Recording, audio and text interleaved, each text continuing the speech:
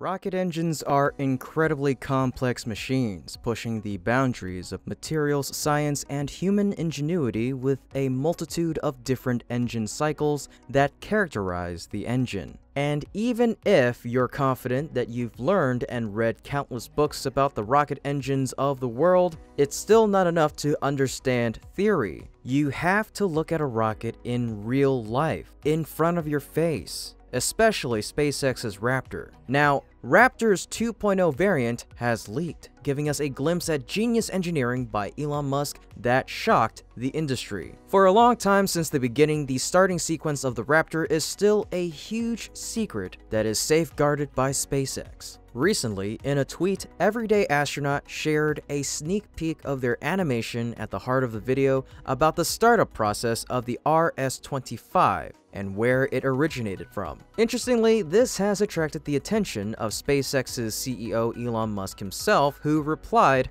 "Raptor's start sequence is..." And I believe those are two clown emojis, signifying that it is quite bonkers. Tim Dodd also admitted that after finally having some small grasp of the RS-25, I still can't even imagine Raptor. The timing has to be precise to thousandths of a second in order to get everything right between the two systems. I just can't even imagine. Impressive engineering. Obviously, there are many toned questions about what's inside Raptor. SpaceX's Raptor design is so simple in comparison to RS-25 or the SSME, but that's where the confusion lies. For example, the Raptor doesn't have an LP fuel or oxygen pump. What's even more surprising, if we are to compare the oxygen pressure gain before and after the pump, RS-25 has a 100 psia of 6.89 bar inlet pressure from the tank. The LP pump raises it to 421 psia, which is equivalent to 29.03 bar, and the HP pump further raises it to 4,025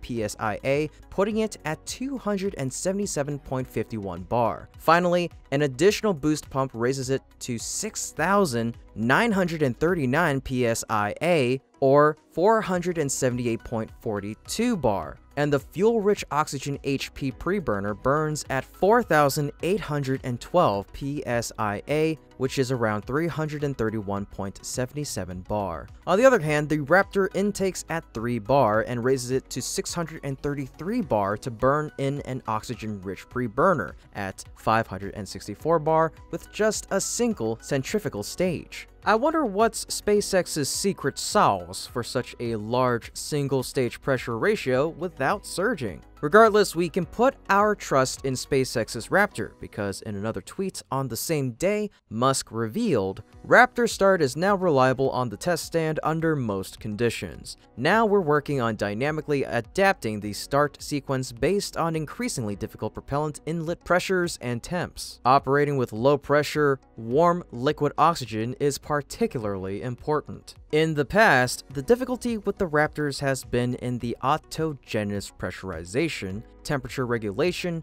and the G-forces the tanks are being flown in. They haven't had much luck simulating those in software or the test stand. Autogenous pressurization worked in the shuttle because propellants were at their boiling point. With super-cooled propellants, the gas wants to turn back into a liquid instead of pressurizing the tank. There obviously isn't enough margin in the pressurization system to overcome the extra condensation caused by sloshing. The current pressurization and temperature regulation sounds mainly like an open-loop system. They launch it in just the right state so when the landing burn comes due, the tanks have warmed up just the right amount and condensed just the right amount from the ambient temperature over the predicted time. The progressive engine shutdowns in hover could be to minimize the sloshing. However, the new version of Raptor, dubbed Raptor 2, has a large number of performance and reliability improvements. On the original version of the Raptor, while SpaceX was learning how to control the engine,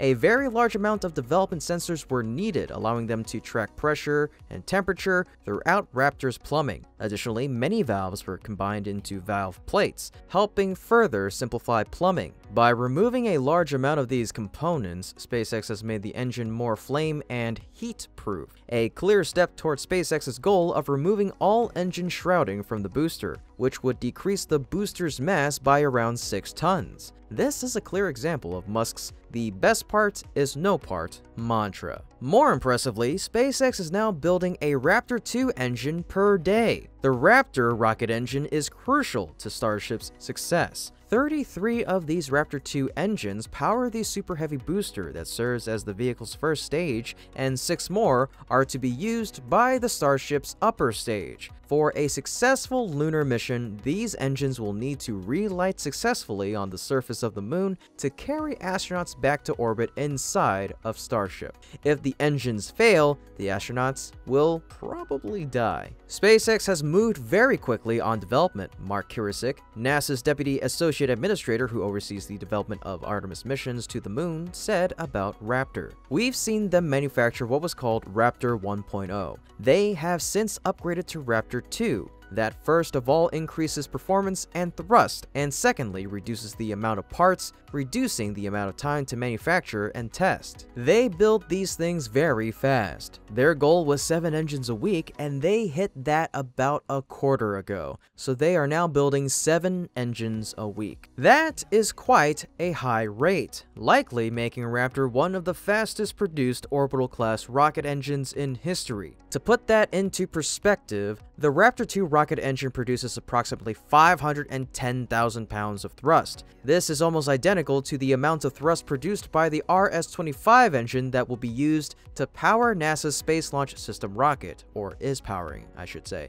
This engine was designed and developed by Rocketdyne in the 1970s for the Space Shuttle program, and the company has decades of experience manufacturing them. Back in 2015, NASA gave Aerojet Rocketdyne a contract worth $1.16 billion to restart the production line for the RS-25 engine. Again, that was money just to re-establish manufacturing facilities, not actually build the engines. NASA is paying more than $100 million for each RS-25 engine. With this start of funding, the goal was for Aerojet Rocketdyne to produce 4 of these engines per year. Kurasik said that as it builds and tests Raptors, SpaceX is rapidly iterating on these processes and producing higher quality engines. That speed is required because SpaceX's next-generation Starship rocket needs a huge amount of engines. The Starship upper stage currently requires 3 sea-level optimized Raptors and 3 vacuum-optimized Raptors,